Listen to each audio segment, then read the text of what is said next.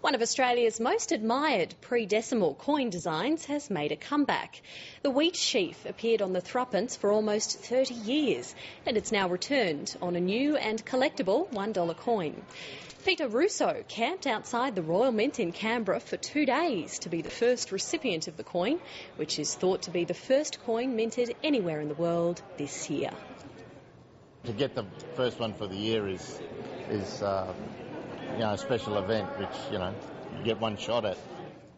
The Mint is producing a series of coins this year to celebrate the role wheat played in the development of modern Australia.